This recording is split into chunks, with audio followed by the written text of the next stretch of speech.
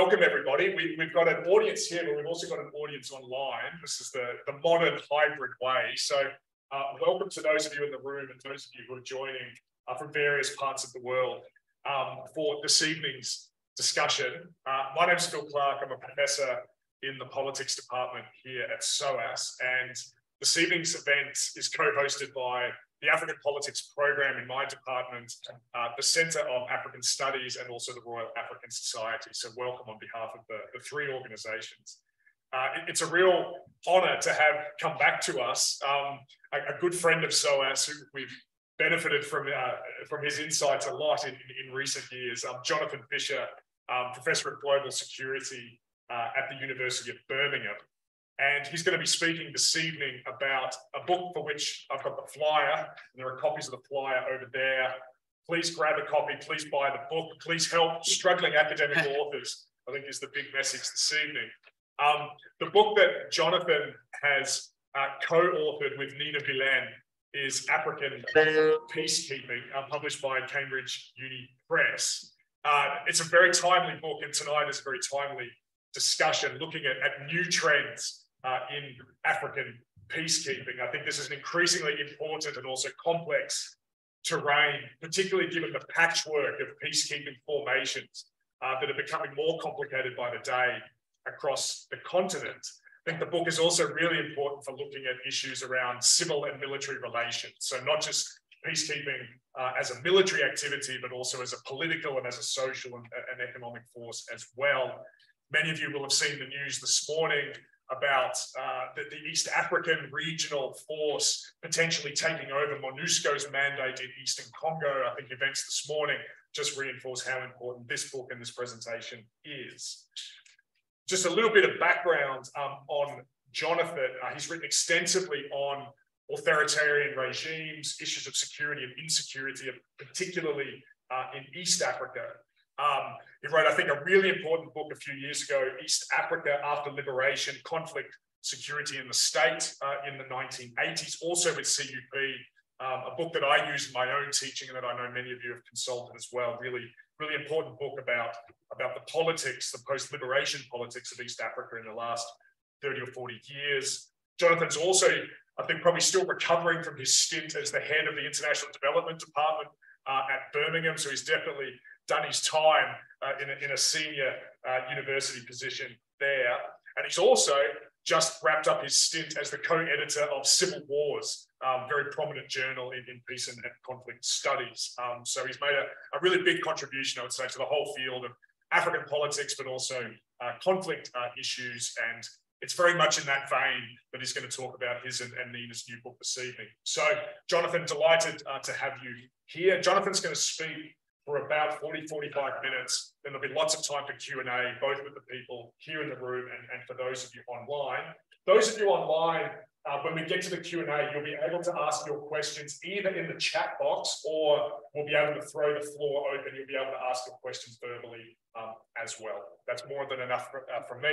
Jonathan, over to you. Thanks very much. Thank you. Okay, thank you very much, Phil. That's a really, really kind introduction. Much appreciated. And thank you very much for inviting me to speak today as well. And indeed to SOAS and Centre of African Studies and the Royal African Society for inviting and hosting me today. I'm hoping that everyone online can hear me. I mean, as they will, or rather can. And so as Phil was saying, I'm going to be speaking about this book. Here's a copy of it, so you know that it's real. It is co-authored by myself and Nina Wilén, who's based at the University of Antwerp and the Egmont Institute in Brussels, where she is Africa Director. She is not here, obviously, as you can tell, but she is currently in Niger, where she's doing some work out there. I believe that she is online somewhere, so she may be able to join us in some of the Q&A to respond to anything which I can't respond to or don't respond to very well. And her work is, also like mine, interested in peacekeeping, but she also focuses on post-conflict sort of reconstruction, gender and security, and she's also focused quite a lot in more recent years on the Sahel, although it's Burundi and Congo where most of her work before that was focused. So yes, I'm going to take you through some of the highlights of the book. If it is a book that you think you still want to know anything about at the end of that presentation, then as Phil said, there are some flyers over there. You can get a 20% discount. So this is a hardback, but there is a paperback version as well, which is just under 20 quid. So it's not quite the normal extortionate academic cost. And if you're online and you're interested in that, then I can send you the PDF of that if you want to just send me an email after this.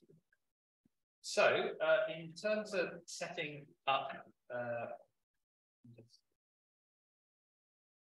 okay. So to try and give you a sense of why we have become interested in this topic of peacekeeping by African states, this is just a little vignette to whet your appetite, and it's also something which we found very interesting, and indeed we start the book by talking about this particular episode. So back in 2018, when there was still a pretty devastating civil war underway in South Sudan, there was talk in the region about sending in a sort of peace support stabilization style force under the Intergovernmental Authority on Development, or IGAD, which is the East African security bloc.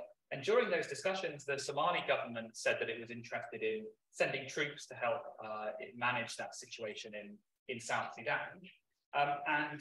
You know, from some perspectives, this is quite an unusual or questionable thing for Somalia to be interested in. For those of you who know, Somalia is and was in 2018 the site itself of a peacekeeping mission, the African Union mission in Somalia, or AMISOM, which is the largest peacekeeping mission in the world and one of the longest, maybe even the longest running. It's been there since 2007. So Somalia was actually the site of the peacekeeping operation itself.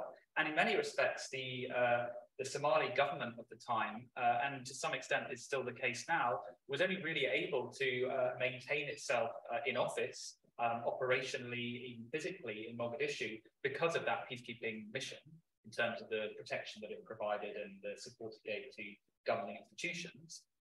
There's an interesting question about why would a state which in some respects is actually in a state of conflict itself and is the host of the peacekeeping mission, why would that state then also want to send troops outside of its borders to keep the peace, or rather engage in peace and conflict resolution elsewhere in the continent? Some other things which give us pause for thought when it comes to these sorts of questions. I'm not sure if both slides are moving across on the online. Shall I just leave that and hope that it is?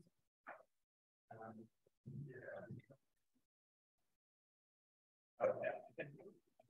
Just move it like that. Yeah, maybe I'll go across like that and then just change it. Yeah, sorry, I'll do that.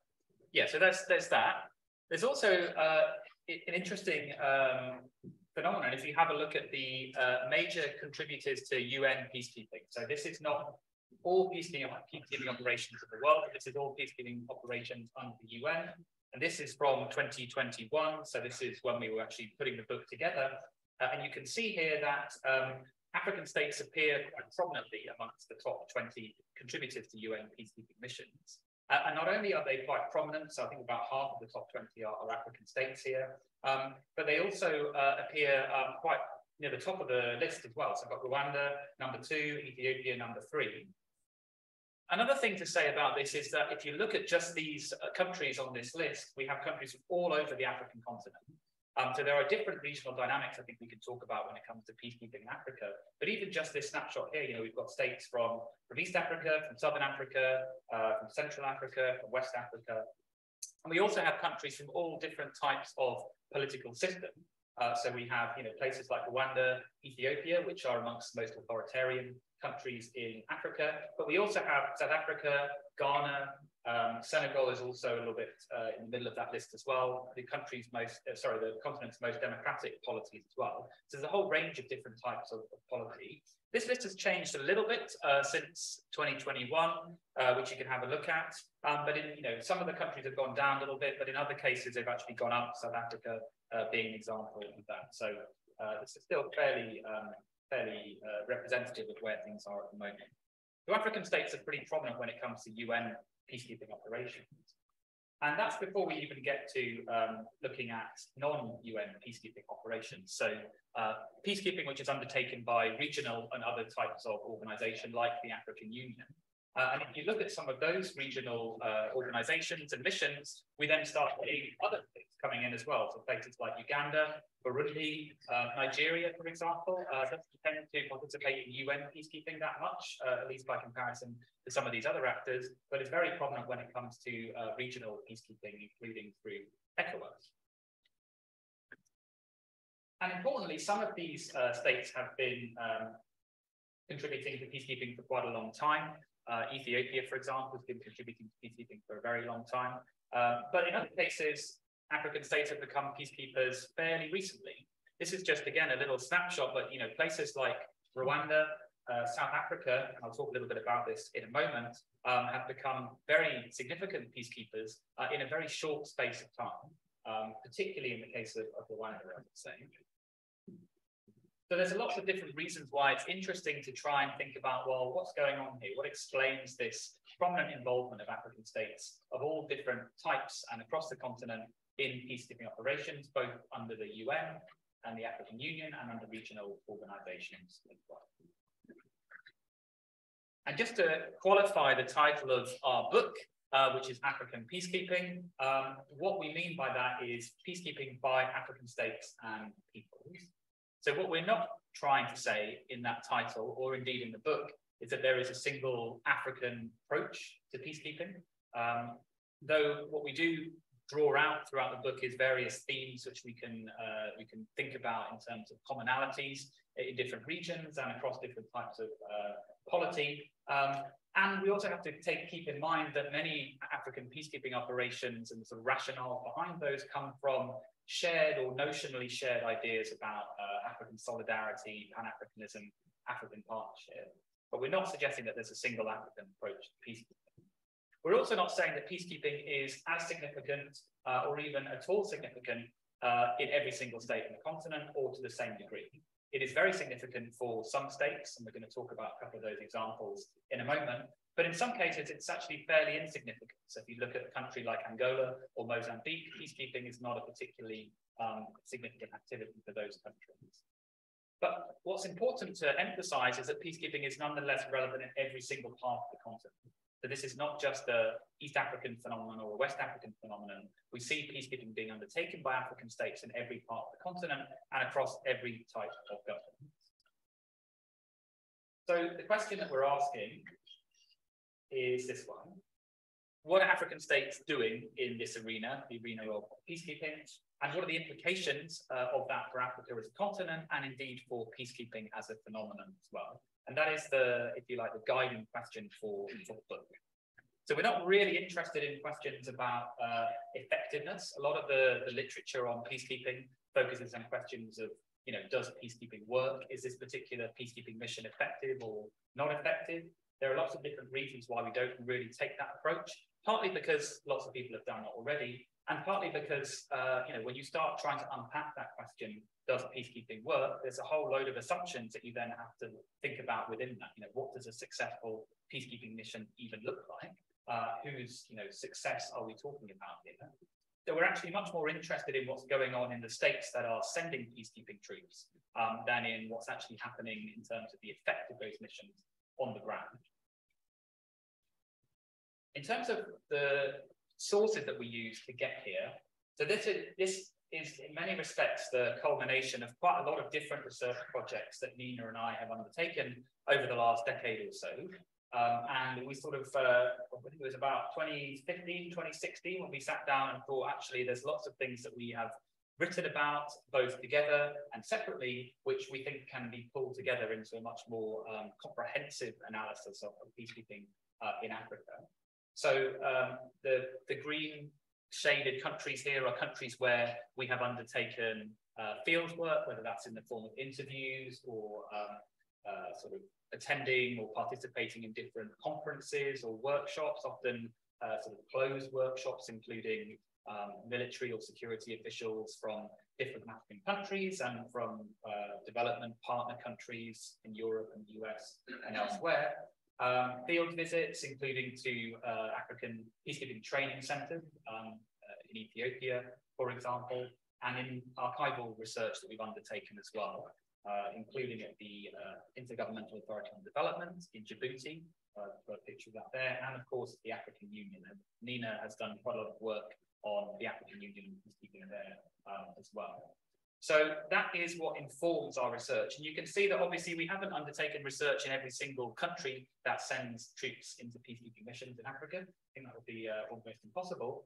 But we have undertaken this work in every region of the continent and in many different prominent peacekeeping states in order to get a sense of the different dynamics as well as some of the commonalities that we see. Just a quick note about the terminology here. And actually, I was just having this conversation immediately before this, this presentation.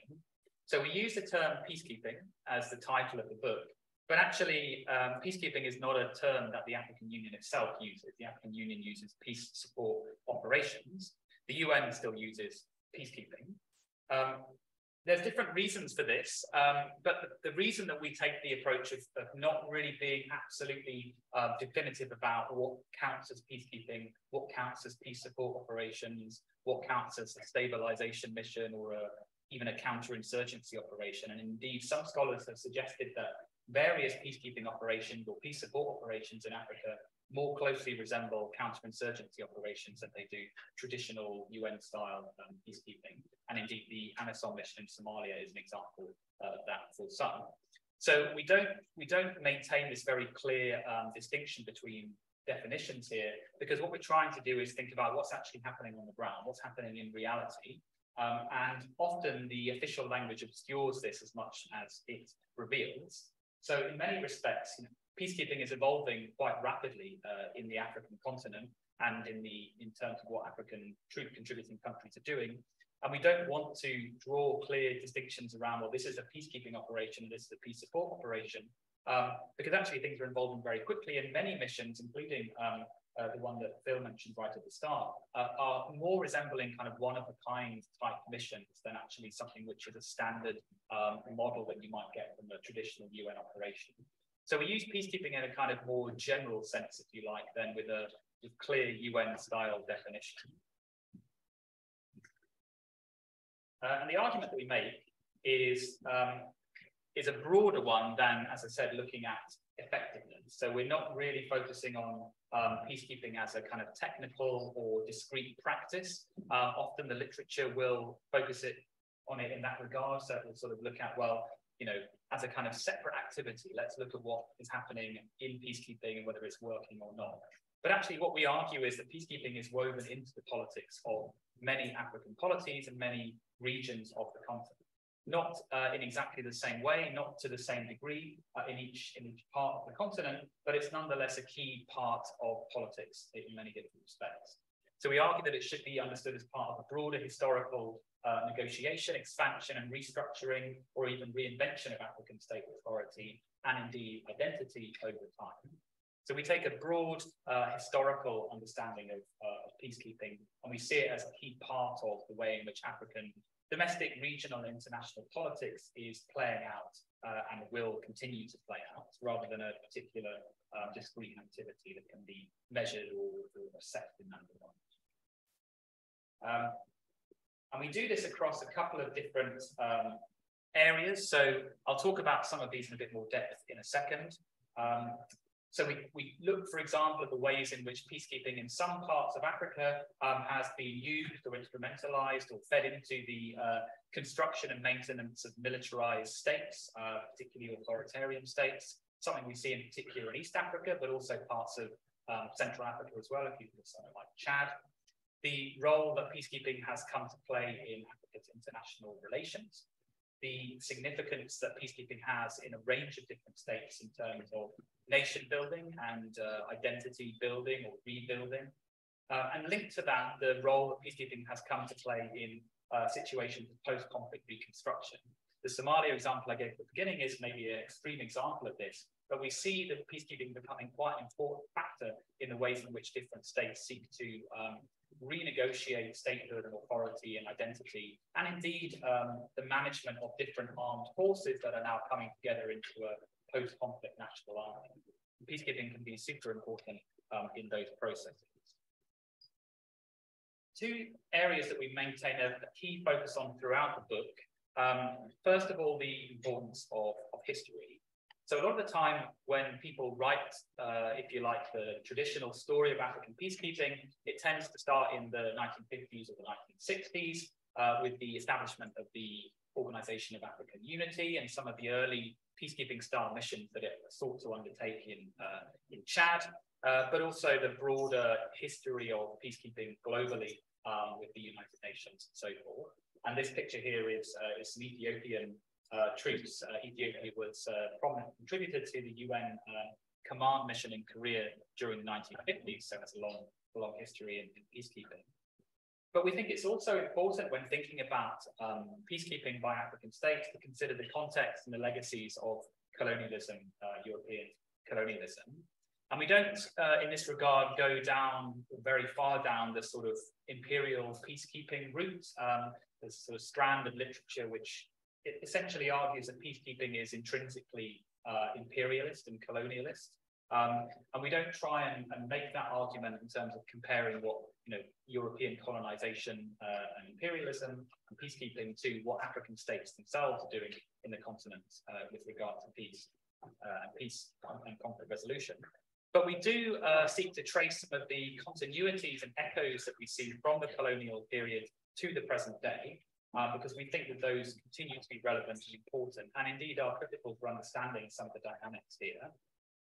So one key element of that would be the continued prominence of military and the police in the governance of African states in many cases, and in the maintenance of authority, which we can trace back to the colonial era, where there was obviously an enormous amount of investment in the sort of violent extractive forces of the colonial state in terms of state building and governance at the expense of supporting and building civilian structures of governance, and that has had a legacy and echoes in a range of African states today.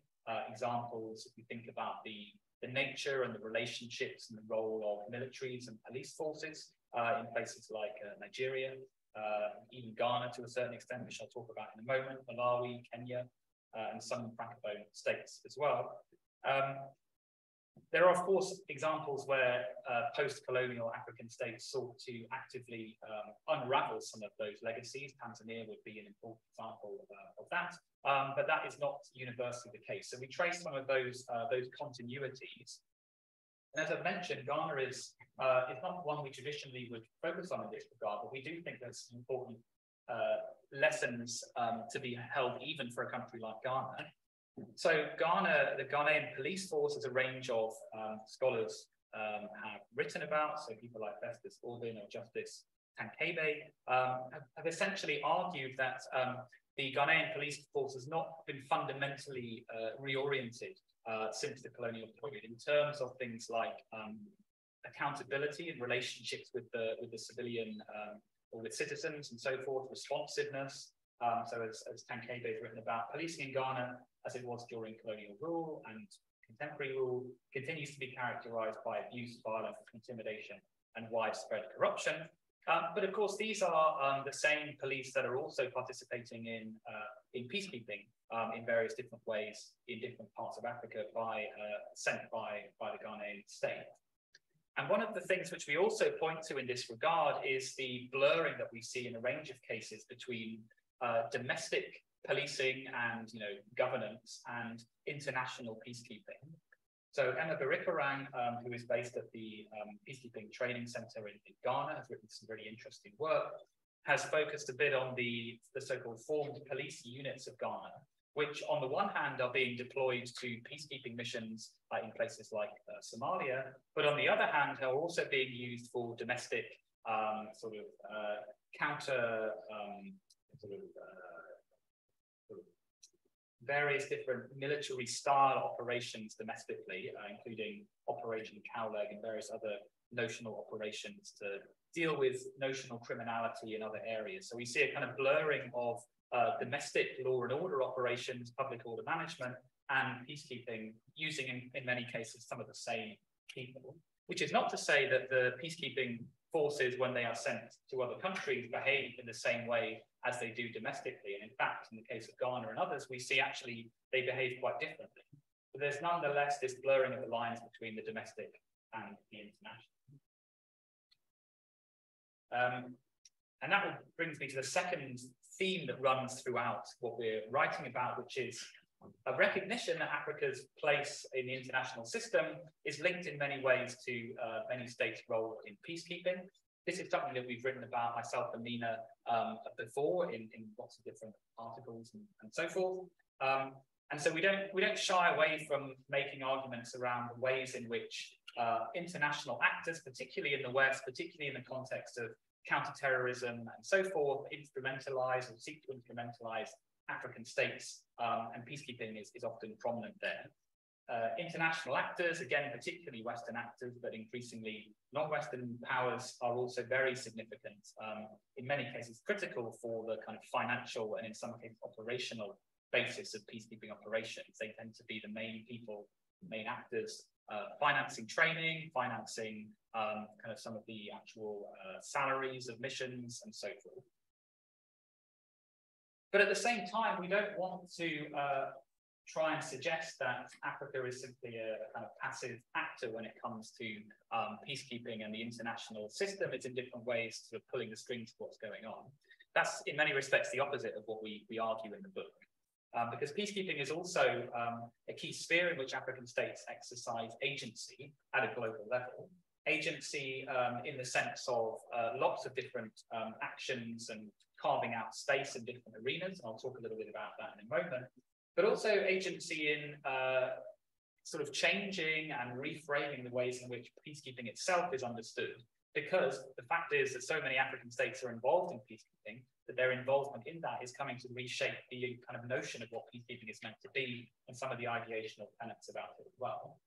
And it's also important to underscore that the international system, Western powers, are not the only or necessarily the principal audience or actor for many African states and elites and troops themselves when it comes to peacekeeping. As I've mentioned already, ideas of African identity, solidarity, partnership, at least in theory, are often core to ways in which African states and troops think about their role in peacekeeping.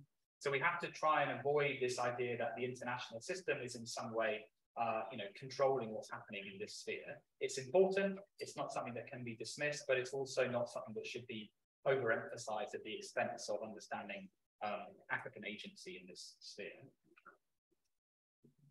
So I don't know how much time I've got left, but what I've planned on doing is just taking you through 3 examples of how we build some of these arguments. So we kind of have a chapter on each of these 3 different points, as well as various other points as well. So I'm going to talk firstly about the role that peacekeeping plays in terms of national identity and regional identity, then a little bit about peacekeeping's role in undergirding authoritarian rule in some respects, and finally, peacekeeping's relationship to regionalism in Africa. So turning first to identity, peacekeeping is significant because it has a kind of fundamentally normative character. So as opposed, if you're a state and you invade or intervene in another country for sort of, notional self-interest or other reasons, that's often seen as being problematic, or at least very much about geopolitics, statecraft, that sort of thing. But peacekeeping is often tied to the moral sphere. There's an explicit international responsibility that comes with engaging into peacekeeping, and states that intervene through a peacekeeping operation then take that issue out of the realm of strategy and self-interest, at least supposedly, and reposition it within the realm of the morally good. So peacekeeping can be a very important activity for the identity of different states and actors involved within it. An important example of this is the case of Rwanda, which, as I've already emphasized is very significant in UN peacekeeping operations in particular. So Rwanda first became involved in peacekeeping in the sort of early 2000s in the context of the African Union mission in Sudan. And critically, that mission was very much framed in terms of trying to prevent genocide happening in Darfur. And this really aligned very strongly with the Rwandan government's kind of emerging sense of its own continental and global identity as a force that was there to try and prevent genocide happening. It had obviously happened in Rwanda. The international system, including the UN, had not done enough to prevent that. And so the kind of identity of trying to arrest genocide and prevent genocide became very much a key part of Rwanda's regional and international identity. And so some research that's been done on this focuses on the ways in which Rwanda has not only kind of focused its peacekeeping role on this particular mission, but also for taking a leadership role kind of above and beyond the UN. And indeed, focusing on engaging in sort of anti-genocide or counter-genocide operations as a means of sort of reconciliation or forgiveness or healing. So the language which is often used by the Rwandan state when it talks about being involved in peacekeeping is, as Josephine Kilner-Larsen quotes here, we will not abide by UN rules. We come to help, not to blame UN. What happened, the Rwandan genocide, is similar to what's happening in Darfur. We're trying to behave as if we are in Rwanda, as if we're helping someone in our own country.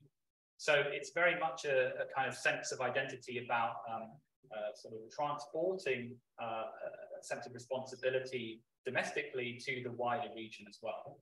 And so peacekeeping has become quite important in Rwanda from the perspective of identity around genocide and the experience of genocide in Rwanda.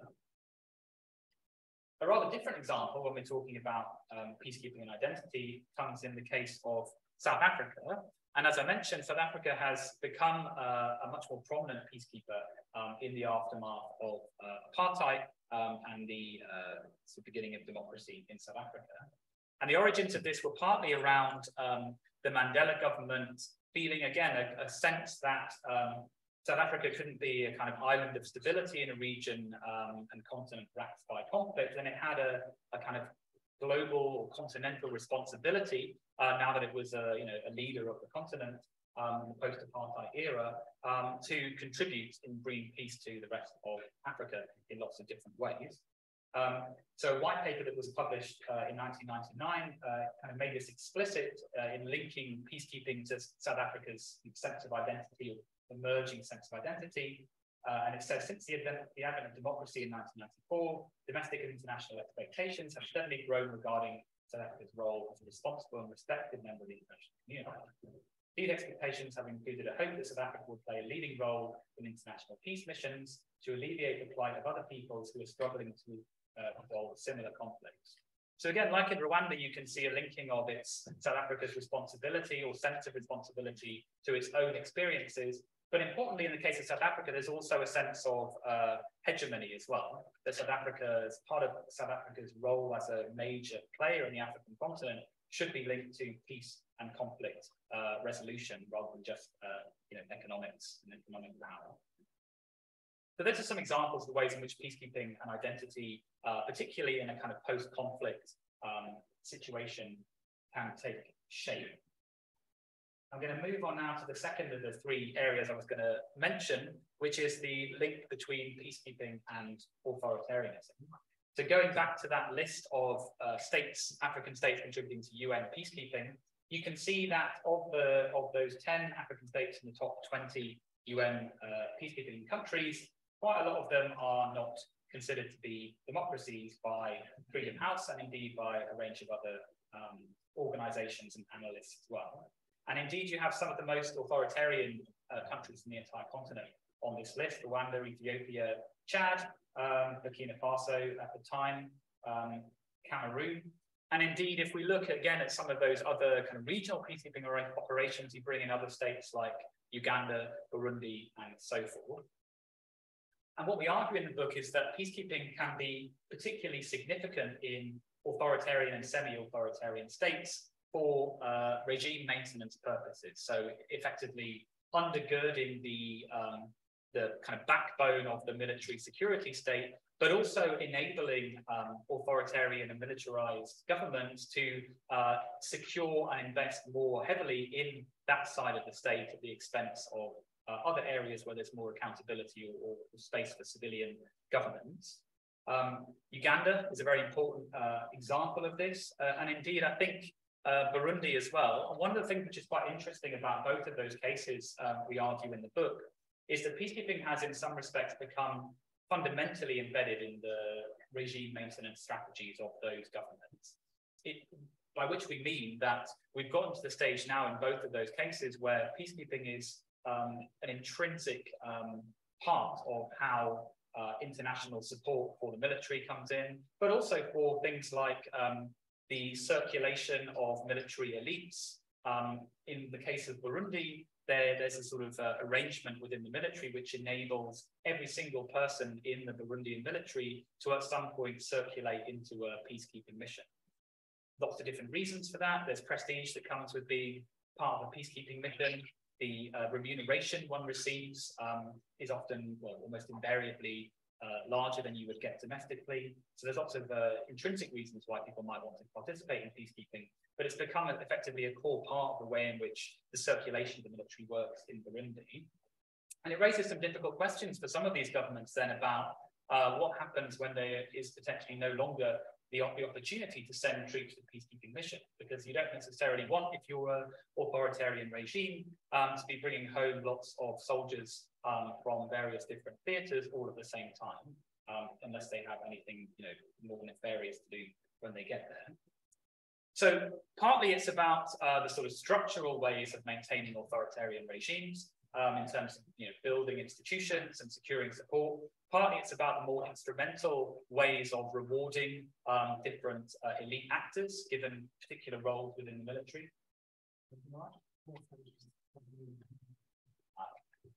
Okay. And there's also a sort of attractiveness to being able to send soldiers abroad if you're worried about them creating problems at home. But of course, that itself can also be a bit of an issue as well. And there's been some really interesting work that we point to in the book by people like Maggie Dwyer, who have looked at the ways in which those, if sending troops abroad for peacekeeping missions is mismanaged, it can actually lead to situations where the government itself can be subject to challenge. So particularly in cases where you have soldiers from multiple different countries, all as part of the same mission, but they discover that actually they're being paid different amounts of money by the African Union or the United Nations or the regional peacekeeping organization, because states often have the ability to skim off money. So effectively they get paid for the soldiers by the African Union or whoever, and then they decide, well, we're going to skim off 20% for whatever reason, and then provide the rest to the soldiers. But the soldiers talk to each other, and if they discover that actually, and there's examples, for example, where Burkina and Malian peacekeepers in particular missions found out they were being paid different amounts of money by their states, leading to mutinies. The same is the case in Guinea-Bissau as well. So peacekeeping can be very important for regime maintenance, but it can also be present a challenge to it as well if it is mismanaged.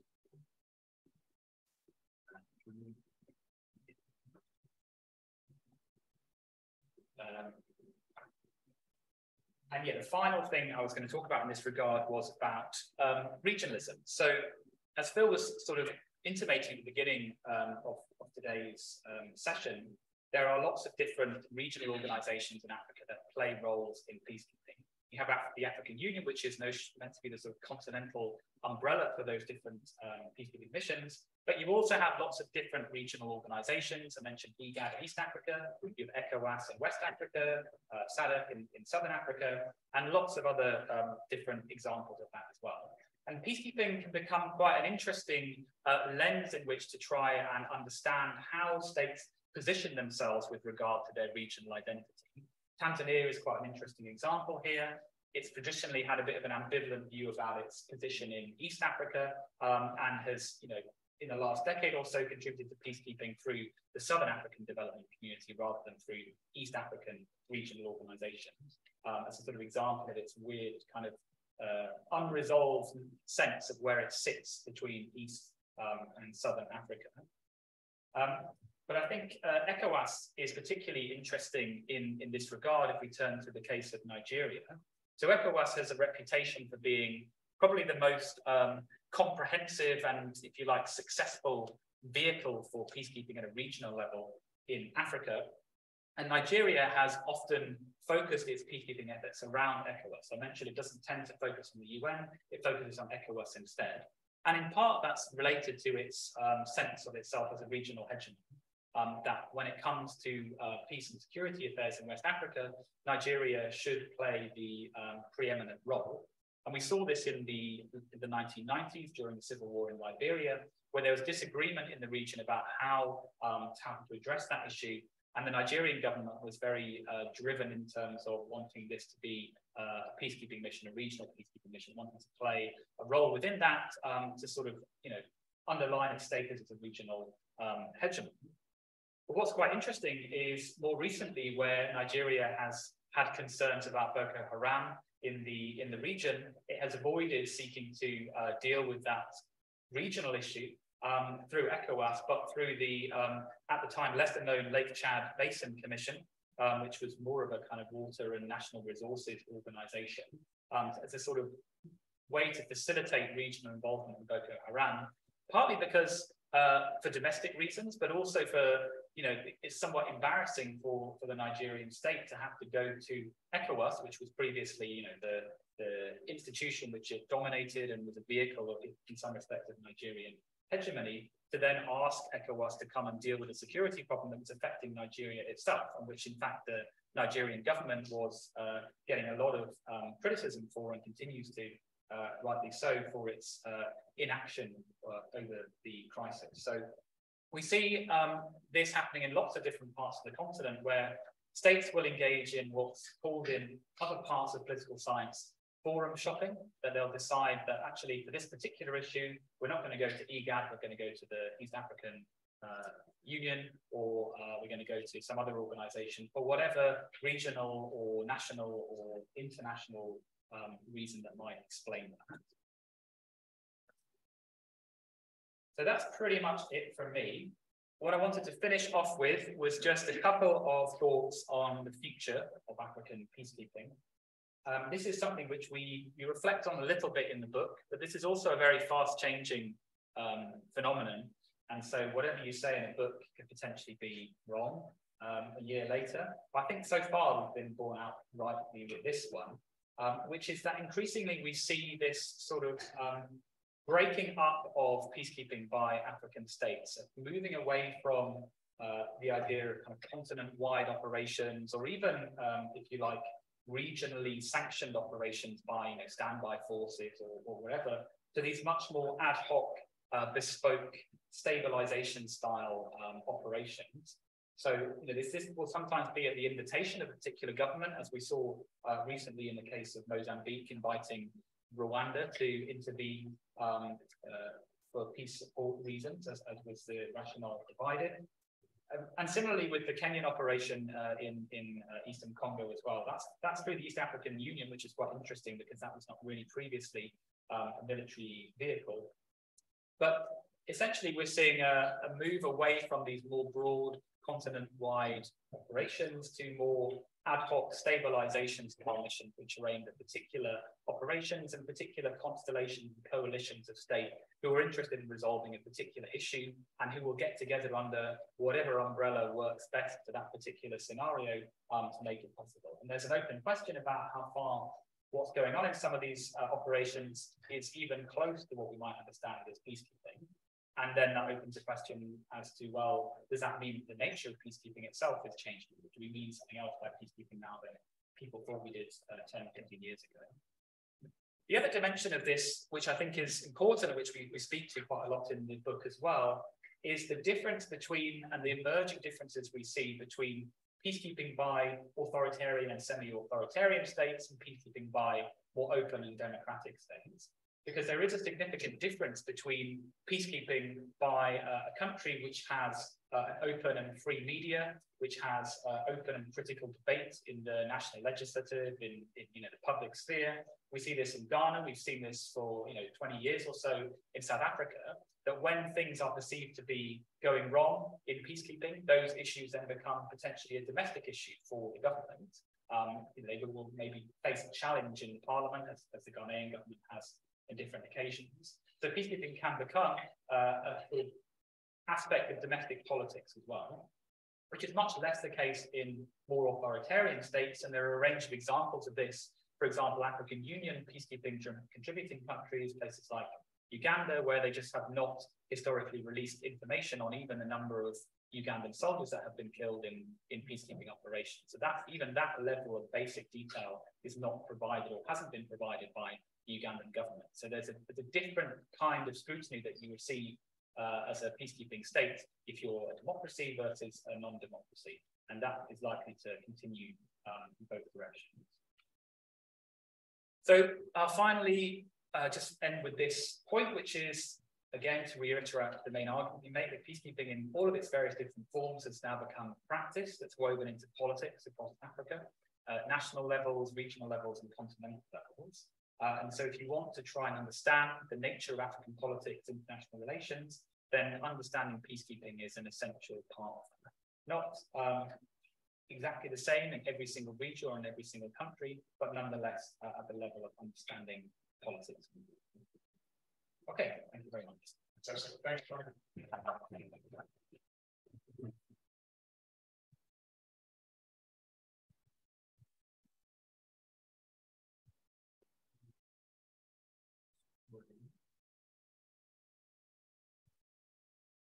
Always the academic heart and mouth technological moment.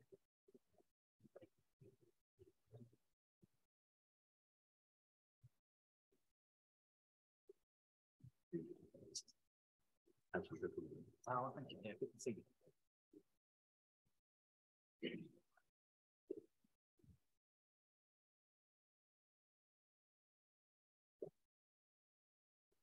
Fantastic. So much to discuss in that presentation. And as I said earlier, there will be scope for people online to ask your question, either in the chat box or if you would like to verbalize your question, which would be my preference for people online. If you just put your hand up, then I can throw to you, but also to people here in the room. Let me throw it open to you, maybe as the first opportunity. And if you do ask a question or make a comment, maybe just introduce yourself so that Jonathan knows exactly who he's engaging with. So can I throw it open? Yeah. Yep. Yeah.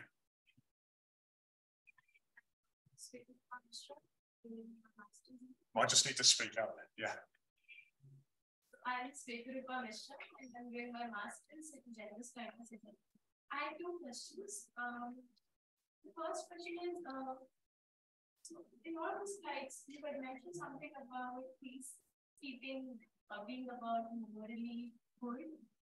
And I wanted to ask, who gets to define the morally good aspects of peacekeeping?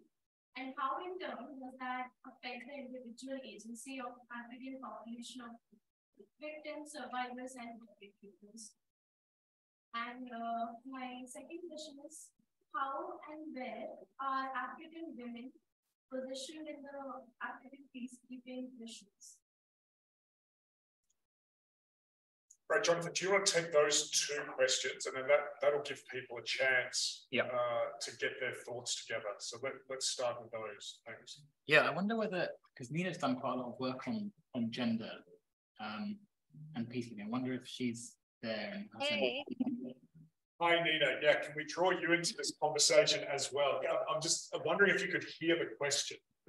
I had a little bit of difficulties hearing the question. I just heard that it was about women in peacekeeping. And now it seems like I've lost you. We're just getting our volume sorted at this end. Yeah, Jonathan, do you want to? Yeah, I'll do the first one in that case. Yeah, I think it's a good question about who gets to define what's moral or not moral. And I think often that question is, there's an assumption around it rather than it being unpacked critically in the international system. I suppose part of it relates to the kind of legal architecture of the international system, whereby, you know, if something is sanctioned by the United Nations or a kind of subordinate body like one of the African Union or the African Union sub actors at the regional level, then it's seen as being kind of legally okay in the international system in a way that unilateral intervention would not be. But I think there are also various other dimensions to how the morality of peacekeeping missions is understood and framed, some of it relating to the protection of civilians, for example, the kind of the partiality or impartiality of the actors that are meant to be engaging, whether or not the state in question has invited the peacekeeping force in. But it does then raise a lot of interesting questions and sometimes quite challenging questions about what's actually happening on the ground. And there is some interesting research around some of the negative consequences of UN peacekeeping in different parts of the world and the challenges that different organizations, governments, activists face in bringing the UN and other actors to justice. And I think we're in the early phases of seeing this in a variety of African-led peacekeeping operations as well. Part of the challenge of this is the kind of being able to actually get a sense of what's happening in various different locations, which are often still very conflict affected, very difficult to undertake independent scrutiny of. So Somalia and the different kind of accusations and allegations that have been made against various troop contributing countries there would be a good example of that. So I think we're in the very early stages of that particular debate. And I think that there's a broader international sense that peacekeeping is morally better because it is there to keep the peace or to prevent violence rather than to engage actively in violence. But the problem is, as I said, that increasingly we're seeing the direction of peacekeeping operations in Africa, or led by African states at the very least, moving more into this blurred territory of counterinsurgency, being invited by a government to actively engage against a particular combatant or belligerent. So there is a kind of open question now, which I think about, to what extent is peacekeeping, does it deserve that reputation of being morally different to any other kind of form of intervention? Particularly because we've seen quite a few peacekeeping missions evolve into peacekeeping missions from what was originally, in a number of cases, bilateral interventions. So Kenya's involvement in Somalia, Ethiopia's involvement in Somalia, those both started as unilateral interventions, kind of invasions, if you like, and they were then repackaged and rehatted as peacekeeping missions, which came with this sort of moral legitimacy, but also resources and so forth as well. But as you said, it does raise the question about, well, who is the judge of what makes that moral? And I think that is just not resolved at the moment. The situation is moving so quickly that debate is yet to take place. And can you remind me of your second question? Because I'm going to pose that to Nina. I think it's hard for people to hear from the audience. So can you just remind me what it is? How and where are African women positioned in African peacekeeping?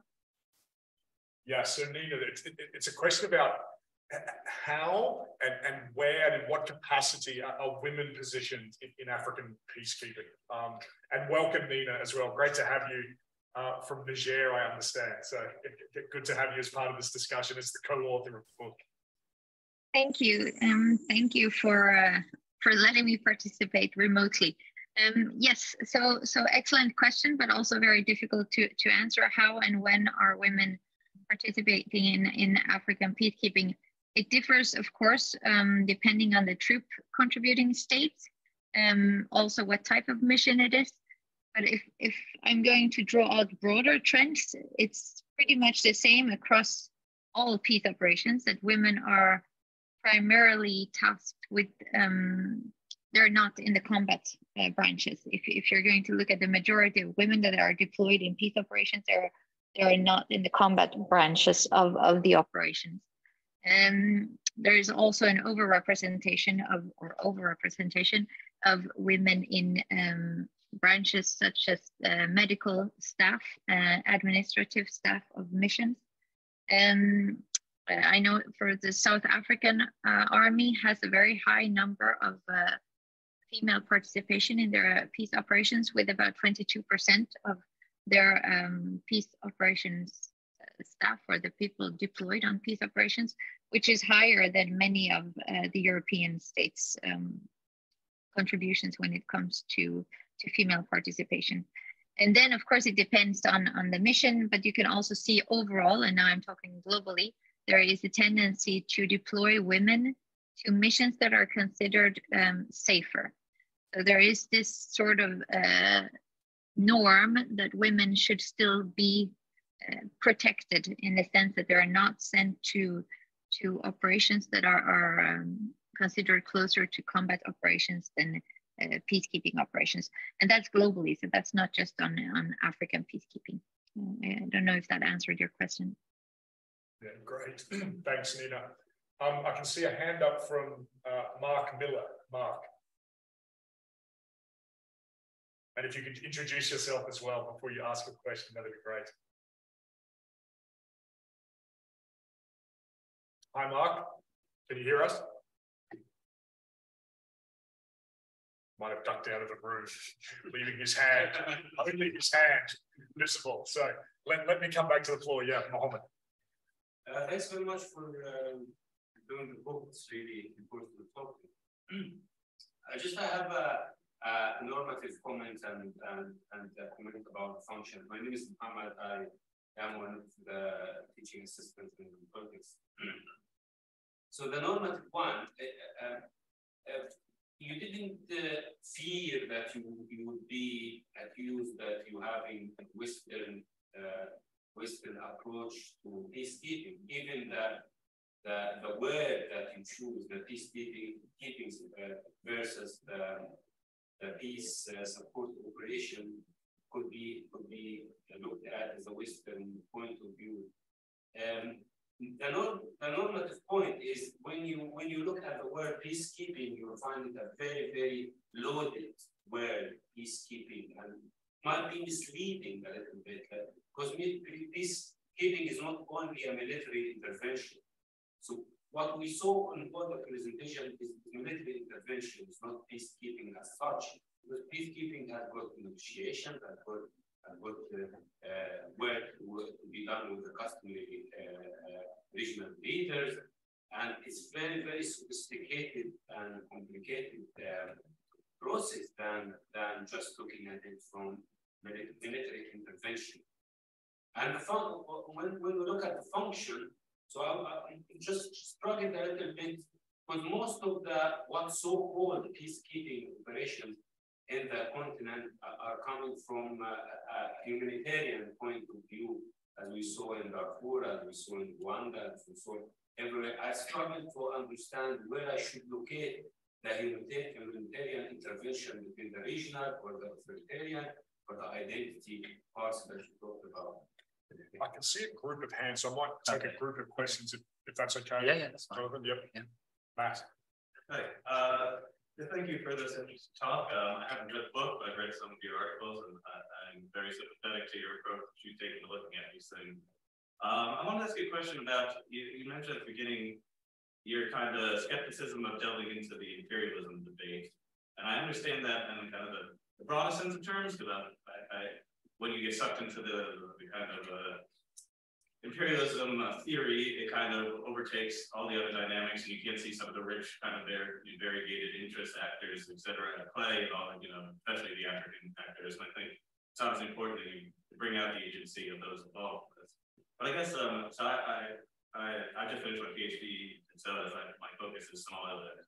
Just coming to the Somalia example, just thinking through the way, like the kind of motivations of Ethiopia and Kenya in this dynamic, and seeing and I just can't see a way in which part of what they're doing is not to kind of even create a state that's secure for them, but literally to determine the internal politics over the long term, installing leaders in regional governments, making sure they have access to ports and the sea. This is both the case of Ethiopia, and then with Kenya, the Jubaland, pretty much their buffer zone plus an area where they can kind of lay claims to the oil in the sea. So these are kind of long-term projects to kind of annex and control the significant parts of territory. I know that Somalia is kind of a far extreme end of these cases, and maybe DRC is somewhat similar in some ways, which is being kind of exploited and carved up a bit. But yeah, I'm just wondering why how do you fit in that element and those kind of motives into the other three, which are also very convincing. Maybe there's enough there to deal with, Jonathan, and then we'll open up for another round. I think it's difficult for people online to hear the questions, so let me just briefly summarize them. So Mohammed's got a first question about peacekeeping being a loaded term. To what extent is there a kind of Western lens involved in even thinking about peacekeeping in these terms? And also, where do we situate peacekeeping as a kind of activity, as a phenomenon? Is it in the humanitarian space? Do you see it in military space, that kind of thing?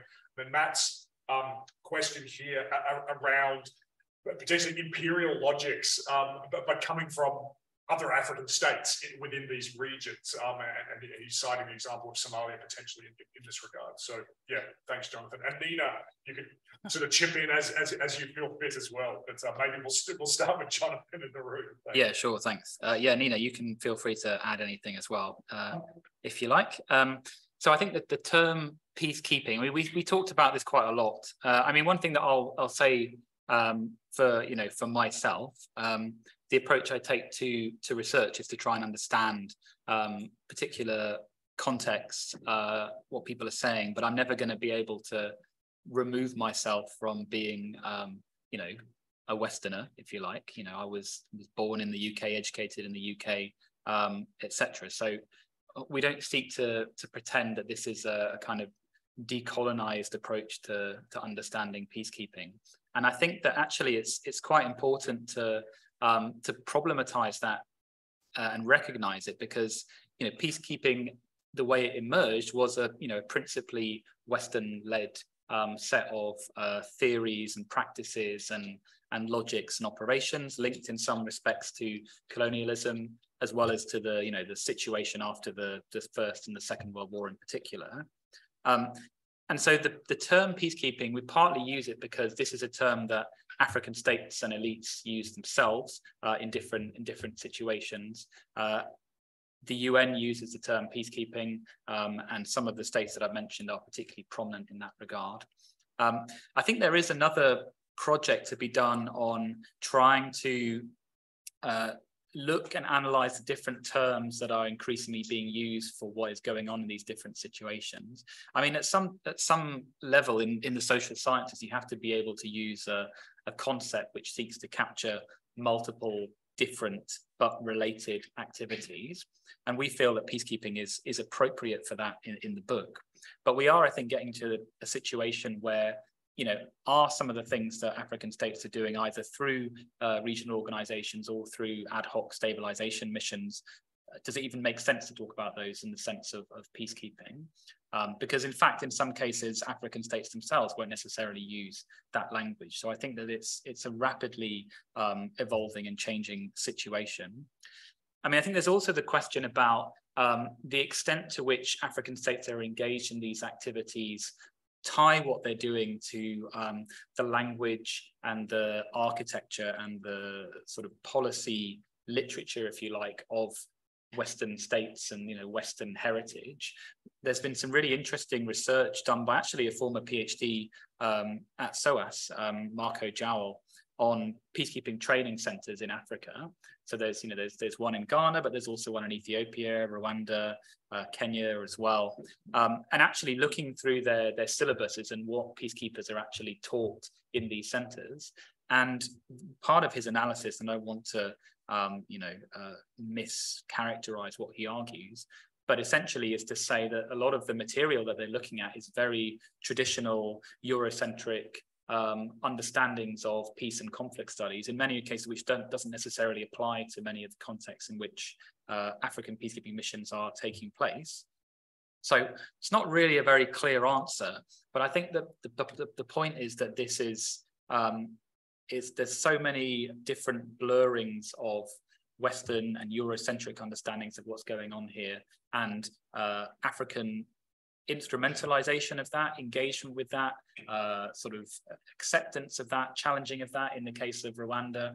And of course, in the case of Rwanda, the language of responsibility to protect has become a really important calling card of the Rwandan government internationally. So I think it's more complicated than just Western or non-Western concepts, because there's so much intermingling of those issues in what's going on, that it becomes almost impossible to disaggregate it.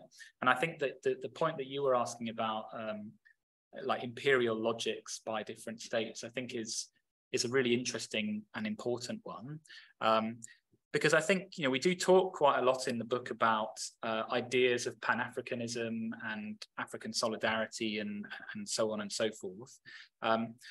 But equally, a lot of the logics that we see by some African elites engaging in peace building, state building, and so on and so forth are often, fundamentally and intrinsically understood in a kind of Western-centric lens. So I wrote an article a few years ago about the different models of governance and authority that the different AMISOM troop contributing countries were seeking to implement in Somalia. And if we look at, for example, what the Ugandan government says, or to some extent what the Ethiopian government says, the Kenyan government, but particularly the Ugandan government, it's very much, let's get rid of this whole clanism thing, and clans are sort of one of the basic forms of socio-political authority in Somalia. But the Ugandan government, there's lots of ministers and MPs and president even saying, look, this clan thing is a problem, we need to get rid of it, and we need to build a parliament, we need to build this, we need to build this formal institution, that formal institution. So there is a kind of understanding to some extent of what state building and peace building looks like, which is in many respects like Weberian Eurocentric understanding of institutions. We don't go into too much depth on the question of imperialism by African states for a huge range of different reasons, but we do look in quite a lot of depth at different motivations as well. And I think that there is often sort of you can't sort of disentangle a neighboring state engaging in a peacekeeping mission in another neighboring state from long-standing issues of international relations, basically. And Somalia is probably the hardest case because its relationships with Ethiopia and Kenya and vice versa in terms of the legacies of colonial borders and so on and so forth. But yeah, I think that is a particularly concerning evolution of an African peacekeeping mission, which has effectively rationalized and reified the status quo of semi-annexing bits of a country in order to make good on an arrangement which would previously have been seen as illegal or problematic, but because it's happening under the guise of peacekeeping, has this international legitimacy to it. So I think I probably blabbered on long enough on those points, but I don't know whether bring Nina in, because I can see Nina's hand from Niger. So Nina. No, I just wanted to add to what Jonathan already brought it up a little bit, but the definition of peacekeeping and who is shaping peacekeeping. I don't think that there is any question that it's a Western concept from the beginning, but today over 70% of the troop contributing states come from Africa and Asia. So then you can also ask how is peacekeeping shaped and shaped by these troop contributors today? And we see that there are norms. I've just done a study together with Ksenia Oksamitna on norms and rules, how they are transferred between different organizations. And sometimes these norms and rules, they come because something is happening in the field. So you have bottom-up approaches from officers or soldiers in the field.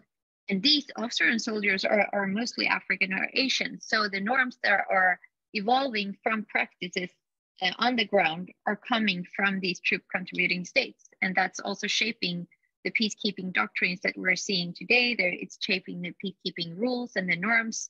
And so I think that it's as Jonathan said, it's much more complex than West versus the rest, or southern states versus northern states today, because it's constantly reshaped by different events and missions. And as Jonathan also said, we've seen so many different types of missions. Today we can see AMISOM completely different from MINUSMA, which is also completely different from MONUSCO. So we can't really generalize across the missions, I think. So I'll end it with that. Good. Let's take another round of questions. I want to come back to Mark online. Mark Miller. Hi, can you hear me this time? Yes, I can. Oh, amazing. Sorry, we got hello in the end. My name is Mark Miller. I currently work for the UK Foreign Office, but previously have worked in the peacekeeping world in South Sudan, but also in their headquarters in New York. I've also written about sort of peacekeeping issues in the past. So my question was about the UN and where they fit into all of this. And my experience in New York particularly was very much that the UN was quite keen on this idea of other peacekeeping missions sort of sprouting up in parts of Africa. And the language around it was couched in a sense of like localizing sort of responses to problems, and putting in people who are better able to find ways to respond to the issues on the ground. But I also felt as though there was a dark side to that, in as much as really much about the UN sort of stepping out of that arena and really just not wanting to have those problems anymore. So my question is, what is the appropriate position for the UN in terms of if this trend is going to continue, if these other types of peacekeeping missions are going to go forward, what should the UN be doing, or should the UN just be allowed to sort of step out completely? Great, thanks, Mark. There was a question here. Thank you. My name is Silvan. Thank you for the good presentation. You've partly answered my question, but I'm interested perhaps in your research and writing the book. Would you mention any successful African peacekeeping mission that you would say they achieved the objectives of the UN? And secondly, you spoke also about the motivation of why it's becoming a very interesting area that African countries are getting into. Is it partly due to perhaps the lesser stringent rule like human rights abuses, violation of civilians? Because looking at the new one, the East African Regional Force at the moment, by the time they're doing, the AU hasn't given them a political cover yet. Yeah, and we've seen in the G5 Sahel, if you're not given the political cover, there's a likelihood that you will run into all these multiple issues of human rights and civilian abuse. So in that scenario, do you think that the reason why specifically African countries are turning to fellow Africa because of the lesser scrutiny in some of the abuses that might happen? Good. So again, just for the audience here, I think you caught the first question from Mark, and then there was a second set of questions here. Firstly, are there any successful peacekeeping cases that we can point to? The second one is, should there be concerns about the kind of loose rules, some of the lack of scrutiny with some of these new African peacekeeping missions? What do we make of that terrain? Jonathan, I'll come back to you on these, and then we'll have time for one last round of questions. Yeah, thank you. Those are both really good questions. And I think in some respects, the answer to both are kind of linked, which is one of the things that we recount in the book is the kind of more recent history of Africa's involvement in peacekeeping, and the way in which a range of states have become much more prominent than they were previously, or involved at all when they were never previously involved, in the wider international context of the sort of the US and allied intervention in Somalia in the 1990s, and how that was perceived to have gone extremely badly for the United States, and this feeling by US presidents subsequently that they shouldn't be sending US troops into these sorts of situations in the future. And linked to that, the Rwandan genocide and the feeling amongst lots of African countries that the international system had failed Rwanda. And I think that idea has been instrumentalized by different actors, both Rwanda and internationally, but it is also nonetheless, it's still a very, very powerful and real feeling. And there's a kind of rawness to that sense of that the international system let down Rwanda, and should be relied upon to deal with those situations. You know, if the UN is for anything, then it should have been to prevent that happening. So I think we've got a kind of combination of both a kind of push and pull set of factors, which have created the international space for African states to engage more in peacekeeping, to take on more agency and initiative, but also to secure critically international financing for these sorts of operations in a way which previously wasn't necessarily there. I mean, there have been, you know, explicit comments made by people like Barack Obama, for example, in 2015, 2016, where he basically said, you know, the great thing about African countries contributing to peacekeeping is that we can deal with these situations that we find problematic and we want to sort out, but we don't have to put our own boots on the ground to deal with that. So I think there is a kind of if you like, a kind of satisficing model which has been developed over the last 15, 20 years, where Western actors want to continue to engage for nefarious reasons or otherwise in various different conflict theatres in Africa, but don't want to be putting their own troops, you know, actively involved in those. But on the other hand, you have a range of different African states who want to engage in peacekeeping for these normative reasons, but also for the whole range of financial, political, geostrategic, and so forth, other reasons that we talked about as well, which has led to this situation. So I'm not really sure whether I would say it's, you know, thinking about the motivations of your question, whether it's the lack of scrutiny that's enabling these operations to take place. I think it's more the way in which the international system has shifted in the ways in which peacekeeping is understood or rationalized, but also in some respects the legitimacy or the authority of the kind of traditional overseers of peacekeeping, which would be, you know, the UN, Western powers, etc., and how that's shifted over the last 15, 20 years or so for those actors to no longer have the authority or the credibility in that space that maybe they once had, if indeed they ever did. So I think that there's partly that dimension as well, that the evolution of this phenomenon is such that there is no longer the structure in place that would recognize this as peacekeeping or not peacekeeping. We've got time for one last round of questions, and actually they've started flooding in on the screen here as well. But let me start in the room, and then we'll go to the screen. So, and if you can introduce yourself again. I'm starting to build scholar. You made a nice and good presentation. It's quite interesting.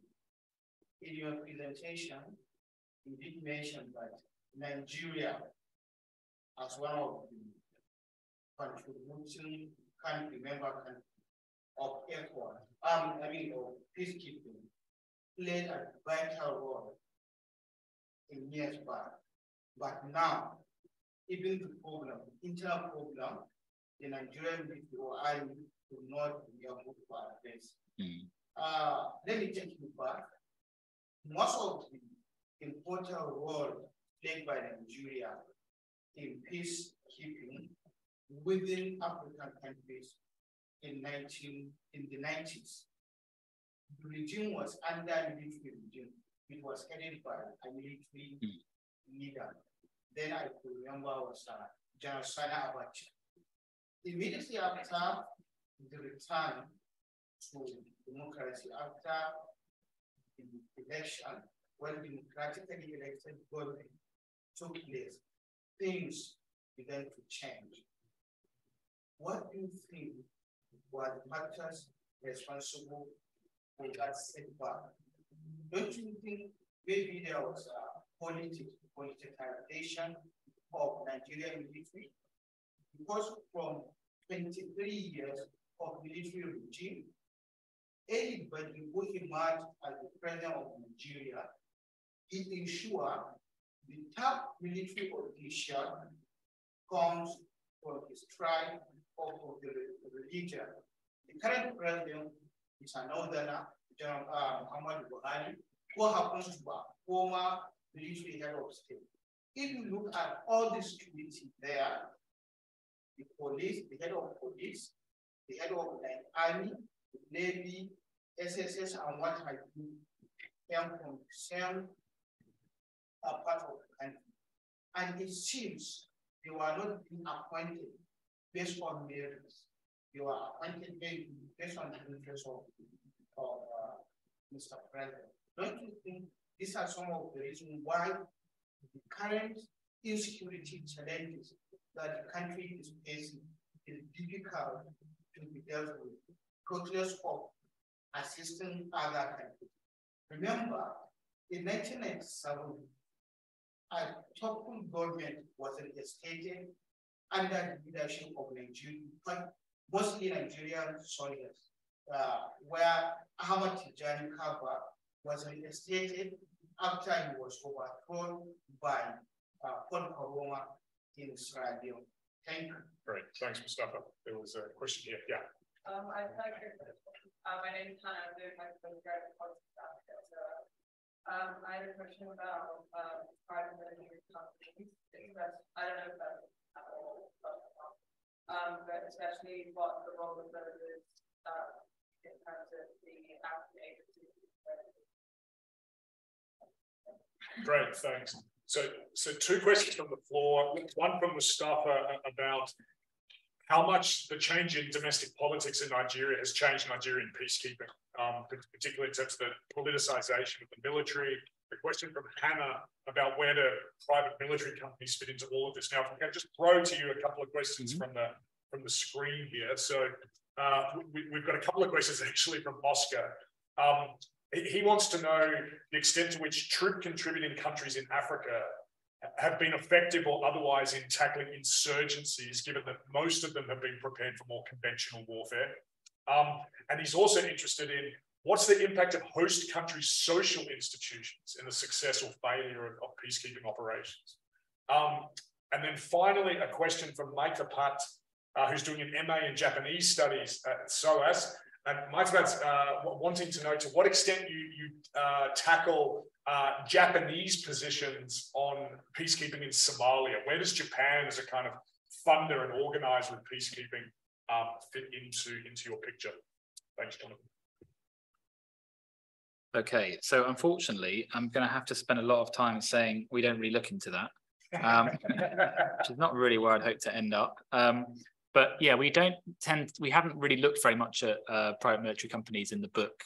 I don't know whether Nina would be able to speak to that from her experience in the Sahel. I mean, I guess it's going to be an increasingly significant issue with the growing role of Russia in the continent as well, and we're already seeing that. But I'm afraid I haven't got much to say on that front, unfortunately.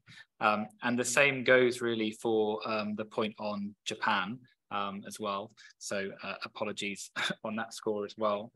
I think that the question about the domestic politics and peacekeeping is an important one. I think you probably would be able to answer that question more articulately than me, although I do have a kind of fairly good understanding of the changing dynamics of Nigerian politics over the last 20 years or so.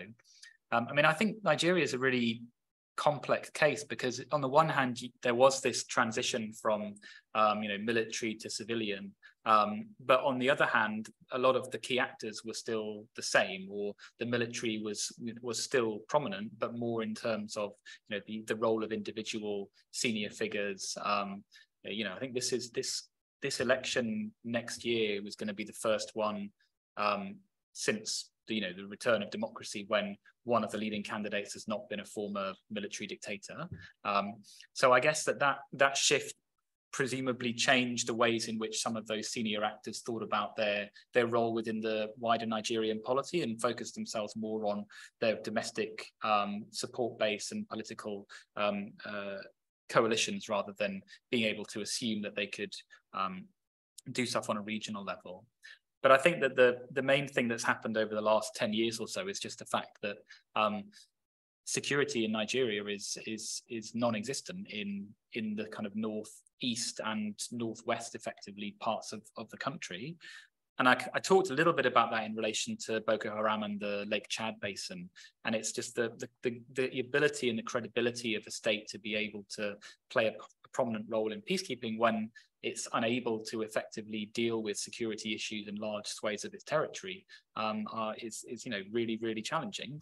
And I think that's the position that Nigeria is in now. I mean, it has tried to engage in regional peacekeeping aspects through these smaller coalitions, but because ECOWAS has been so associated with Nigerian hegemony and regional leadership, it's very difficult to use that institution to also try and deal with insecurity that it itself is unable to control within its own territory.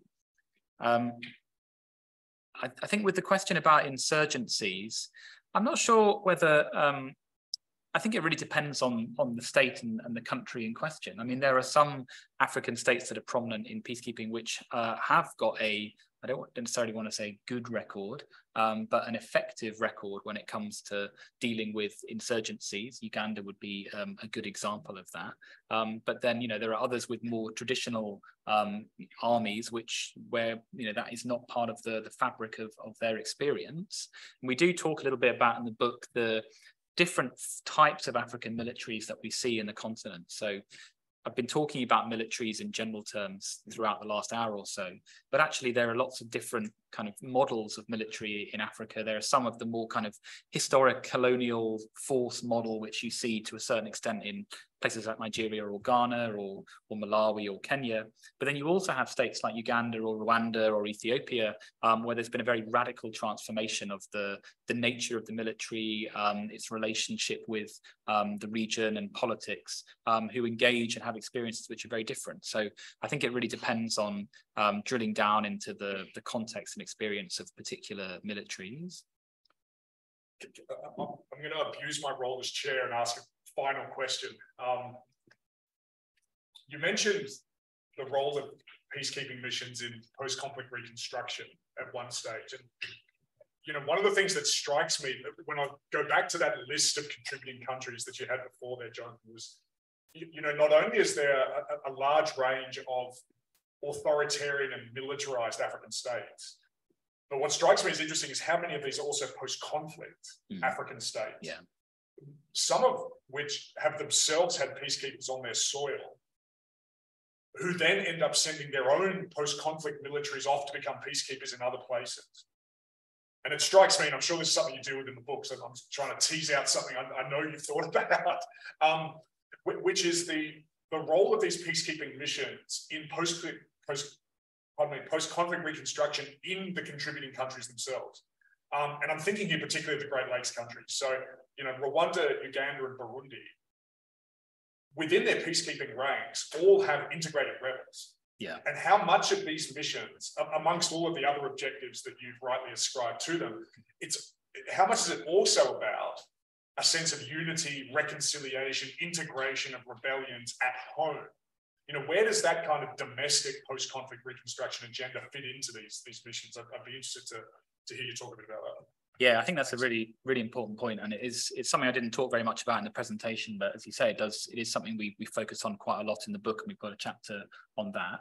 I think Burundi is, and maybe Rwanda as well, even DRC to some extent, are all good examples of kind of post-conflict, if you want to call Congo post-conflict states, which have actually sought to use peacekeeping as a way to, build, not necessarily partnership, but cohesion within the military. Partly because, I guess in the case of somewhere like Burundi, you have the former military of the state, and then various rebel movements, and it's one thing to have them, acting domestically in a particular way. But if you then deploy them abroad, particularly on a kind of notionally normative mission, then that creates a sense of shared purpose and collective experience and engagement. So I think that's really, really critical.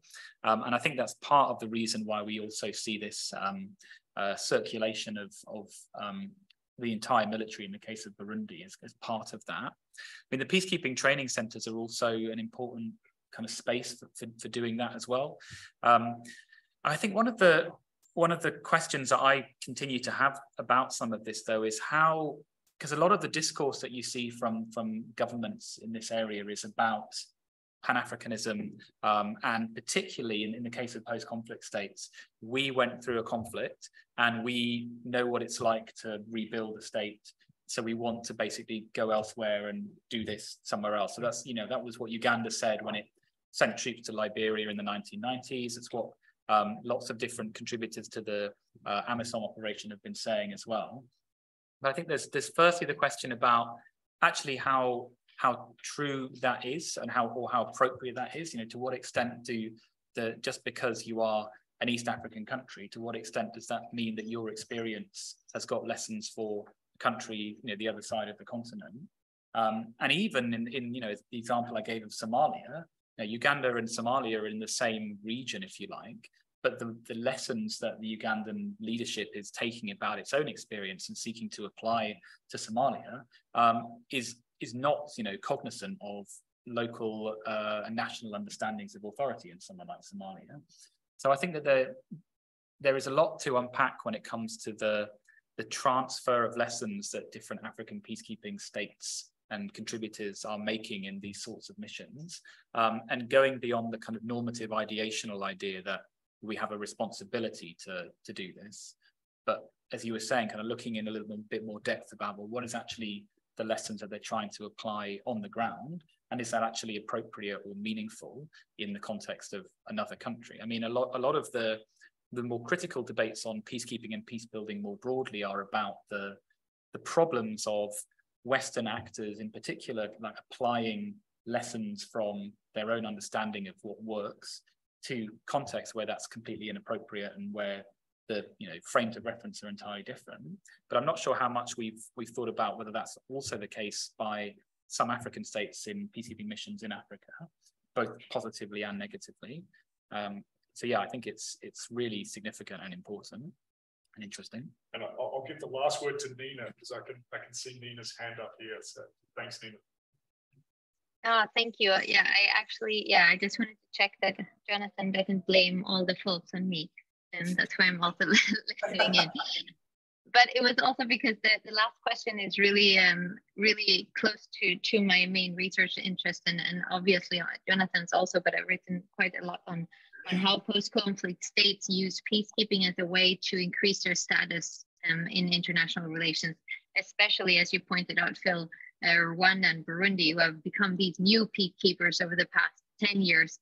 Not only because it has Marco Joel, who we already cited, has already written on Rwanda using peacekeeping and military operations as a way to form a more cohesive national army.